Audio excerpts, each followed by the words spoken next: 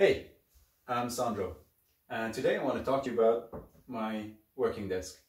If you're like me and during the past almost a year you spent a lot of time working at home during these Corona times, well, I've certainly come to appreciate the value of a standing desk.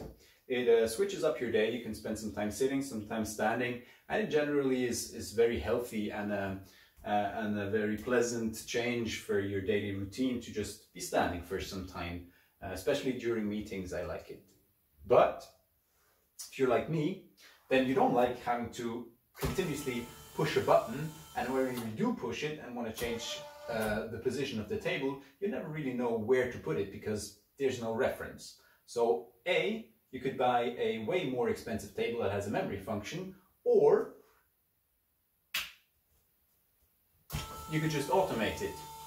Let me show you how that is done.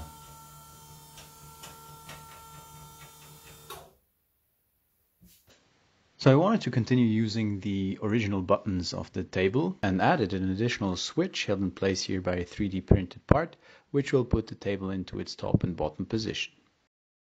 I designed a state machine shown here. It basically has 5 different states. The shift up and shift down are the ones with for the switch, and moving up and moving down would be when you use the button to manually still move the table, and obviously stop in the middle. Then there's all the sensors and switches that actually do state transitions as laying out here. Additionally, there's a timer and an end switch at the lowest point of the table, just to have some security functions if one of the hall sensors, for example, wouldn't fire. So I built this state machine out on code, and this obviously is all available on the GitHub site, and flashed a Arduino Nano. Then I set up a prototype here with a relay and an additional LED simulating the motors, having buttons to move the table up and down. Down here the switch. Here we check the timer function. The switch works for I think 3 seconds and then it breaks out. This is the end switch that I'm testing here, which immediately interrupts the motor as soon as it's pressed. And finally the hall sensor, where I'm using a small magnet, that as soon as the hall sensor detects the magnet, again the motor motion is stopped. So to reuse the original parts of the electric table, here you see the leads to the buttons and the power converter.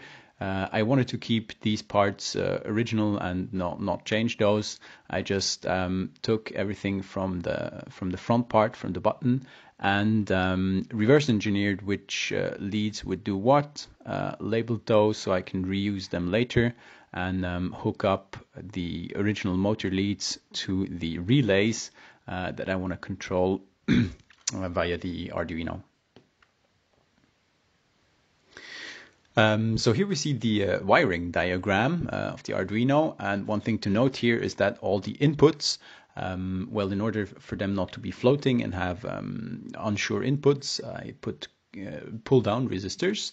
And here I just want to quickly show you a trick that I've been using also to create my keyboard, where I remove some insulation in the middle of the cable, which actually works pretty well. Just pull it back a little bit there, and you have a small gap where you can hook up whatever you need, and so you don't actually need to create an additional cable. You just continue using the cable you've had before.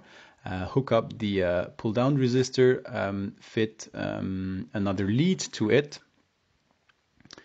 insulate this all, and then basically you have a cable that you can continue using as before for your normal signal here from the switch. Additionally fitted with the pull-down resistor to make sure that there's no floating inputs.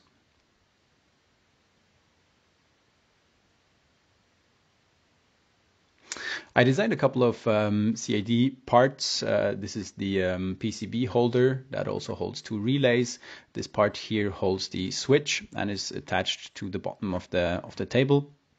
one of the magnet holders where you can, this part will just hold the lower magnet and you can slide it on there in order to fix the position of the table. And this is one of the hall sensor holders that I'm using in the front and on the bottom of the table to hold the sensors. Here we see the main PCB printing, and as soon as that's actually done, we can start laying out the components on the printed holding part. Here I fitted them with additional left and right couple of connectors that I all short-circuited those in order to have more ground and 5-volt connections, since basically all the relays and switches and everything we need ground and 5-volt pulled down. Here I'm installing the lower hall sensor. As you can see, the magnet can slide on this little magnet holder I printed. That's the way you can then finally adjust the lower position of the table where you want to have it, and the hall sensor that fits it and detects the lower position of the table. I'm just gluing it here with hot glue. I figured, well, let's try it. If hot glue holds, then why not? If not, you can still start using a better type of glue, like a 2-component epoxy something, which definitely will hold on the metal surface. But so far the hot glue has actually worked quite well and is easy to remove in case you want to change things up. On the back of the table I screwed the hall sensor holder on there, and as you can see, the hall sensor holder is a bit it's a bit of a rigid part. I made sure that the hall sensor would be protected if accidentally I were to hit the table and push the table against the back wall. So I don't want to damage the hall sensor. That's why I printed a bit of a sturdy piece that actually also gives me the distance I want to the back wall automatically from its form factor. Once I have the the back part of the table at the upper position where I want it, I can more or less measure where I want to put the second magnet holder. Again, I can slide the magnet on there to finally adjust the top position of the table, hammering that on the wall with 2 small nails. And as you can see, you can slide across the hall sensor without it touching it, and the sturdy build of the hall sensor mount makes sure that it doesn't touch the back wall. Attaching the leads I generated here, I'm using DuPont connectors. Generally all the cables I built, I was using DuPont connectors, and then attaching everything under the table so that it's just nicely hidden away from plain sight, using a couple of well-drilled holes and using a couple of small screws to fix everything to the table. And once it's set and there, well, then comes the wiring part, where I just fit everything out with the DuPont connectors, and I plug it in to the right previously defined pins on the Arduino.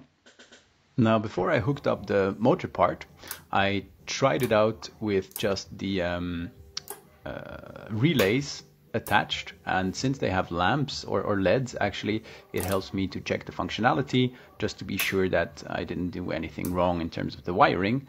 And once you're happy, then that's the moment where you can actually hook up the motors, and that's basically the last step you have to do, and test it out and hopefully have the moving desk as you desired.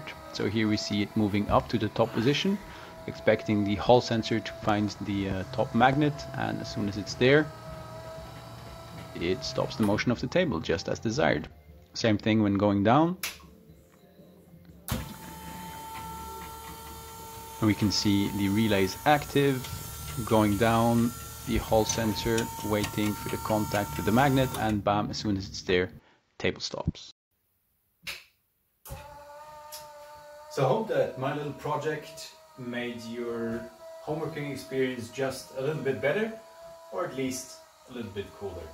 Thanks for watching, and please do subscribe and like the video. Until next time.